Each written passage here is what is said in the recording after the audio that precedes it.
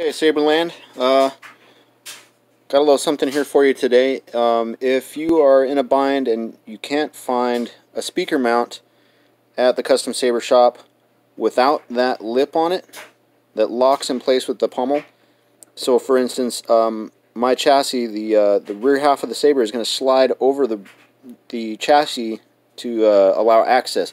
So in order for that to happen, you can't have this pommel locking lip on the speaker mount. But they usually don't have those speaker mounts in the store. They sell out really quickly for that reason, because everyone builds these chassis to have the rear half of the saber slide off to reveal the chassis. So usually they have these in abundance with the lip, and what I'm going to do here is I'm going to show you how you can buy one of these and still make it work with your chassis, so that you can still slide the lower half of your chassis off to reveal your sound card, or for a battery swaps or whatever you need to do.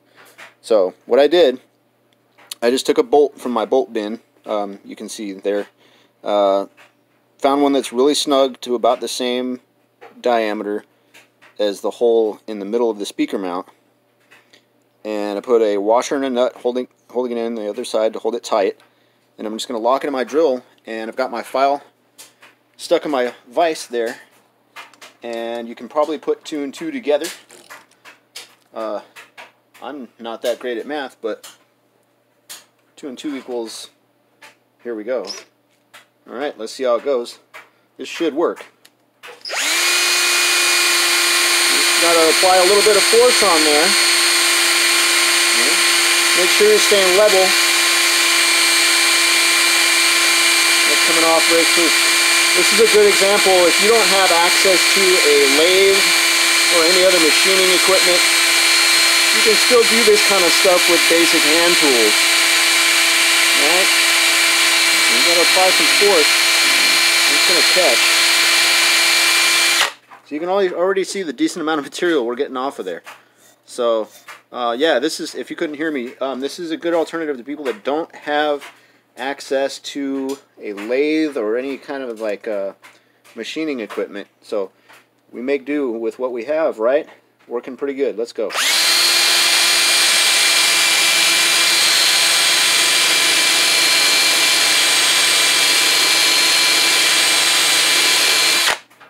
So you can see, I don't know if you can tell, that's already getting pretty smooth. There's a little bit of a lip. I don't know, it's a bad camera angle. A little bit of a lip there. Let's keep going.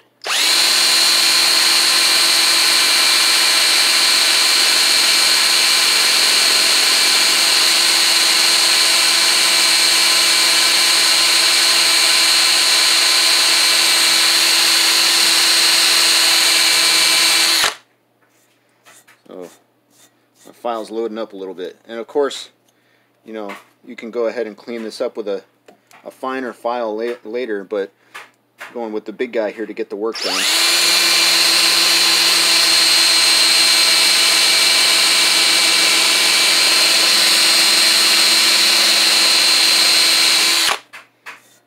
So if it loads up, just go ahead and brush it off.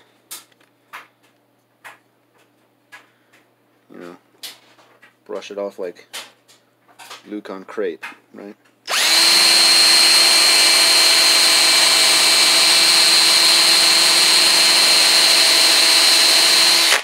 Okay, getting pretty smooth there. You can see it jumping a little bit. That's because the closer you can find, you can even drill out the center of your speaker mount to match the diameter of the bolt you use. I did not do that. I got as close as I could, and it's pretty snug. But you can see it's still jumping a little, so let's see if I can get rid of that last little lip there.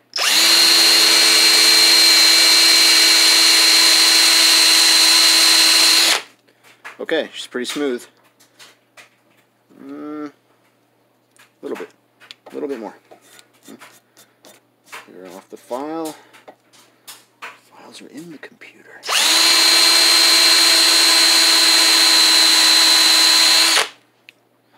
Alright, that's hot. Okay, so we don't want to take too much diameter off of that. We don't want it rattling around. So, okay, let's take that out of the drill, unchuck, and grab a piece of MHS for a drop test here. Let's see. All right, set that guy in there, and yeah, still catching a little bit on that lip. Let's chuck it in again. Okay, here we go.